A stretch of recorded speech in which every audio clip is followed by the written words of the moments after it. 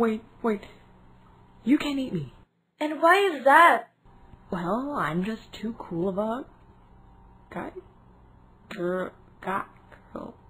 For you to eat. Huh?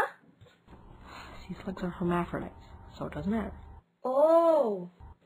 As I was saying, you can't eat me. I'm 6 months old, see? I'm in my prime. Don't you want me to live to the ripe old age of 1? That's Nudibranch's maximum lifespan, you know. Look, I'm a predator here. I don't care about your lifespan, because I'm gonna end it pretty soon. What about my eggs? Can I see them? Come again? My sea slug eggs. Got a million of them at home right now. I left them to fend for themselves, like most Nudibranchs do, but I do want to see that squiggly ribbon of eggs one more time before I get chewed to pieces. Actually, sea slug eggs sound like a great appetizer. So now you're eating the eggs. Is that it?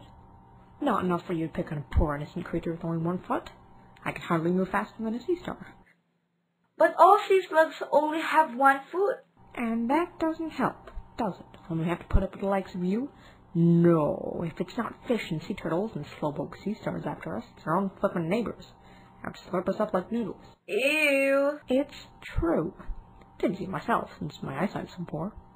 Went for a walk with Uncle Aunt Pat the other day, and the next thing you know, Uncle Aunt's slime trail is gone.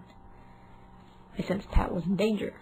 It was chemicals in her slime, you see, and I suspect it was one of her neighbors. I'd imagine there was a great big sound. That's disgusting. I can't believe you guys. No, me neither. It's speciesism, it is. If the culprit had been a member of our own species, it never would have happened. Are you done yet? Because I'm still hungry. Hold your fins. Why do I have to be the unlucky meal? We Nudibranchs are found in all oceans, don't you know? Virtually all salty bodies of water. Why me? Is it because I'm purple? You have something against purple mollusks?